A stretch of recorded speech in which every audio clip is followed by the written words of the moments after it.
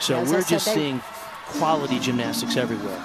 Yeah, and good resilience to come back from mistakes. Cesario now for Cal on floor, had a 9-9 in qualifying as Hallie Gregoire gets ready to vault for Arizona State. Opening pass on floor is a full twisting double back, or back 4.5 to a front full. Oh, what a look vault. at that vault. Absolutely fantastic. In flight and landing. Arizona State's lowest scoring event in qualifying was the vault. They had a 49-2. Doing a terrific job here so far. They were like lightning in a bottle in round 2, and they are just carrying on with that same energy and confidence.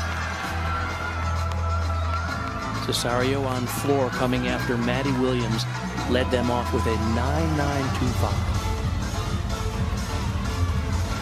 And Mia Hebink will mount the beam now after Abby Thompson got a 9-8. EY led them off with a 9-8-5.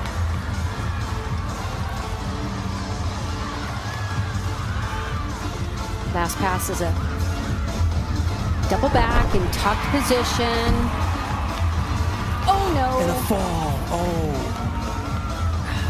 And that is her acro series, meaning she's